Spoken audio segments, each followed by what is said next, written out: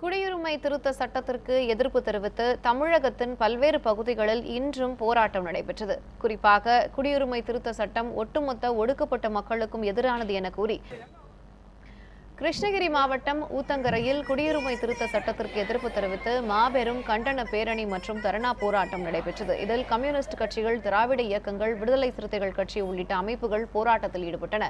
மத ரீதியாக மக்களை பிளவுபடுத்தும் நோக்கத்தில் குடியுரிமை திருத்த சட்டம் கொண்டுவரப்பட்டுள்ளதாக குற்றம் சாட்டப்பட்டது.